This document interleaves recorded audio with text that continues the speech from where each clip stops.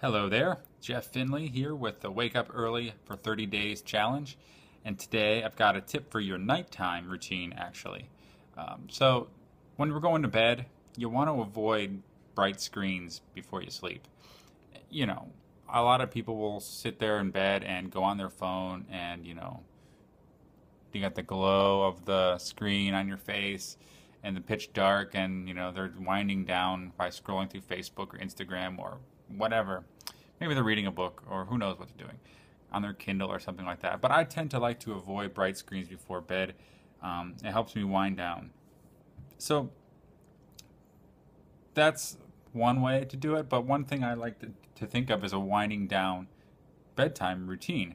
So I go to bed around midnight. So around 11:30, I try to read something, a paperback book, an actual paper book, get away from the TV or something like that, and or maybe I like to write in my journal, which happens to be on a screen, but I'll try to get that done pretty quickly, before I have to get ready for bed and stuff like that. But the last thing you want to do is absorb your technology right before bed.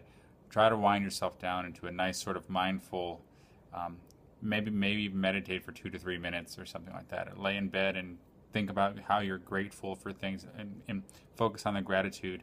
I think that's another good technique. And then also affirm your intentions for the next morning.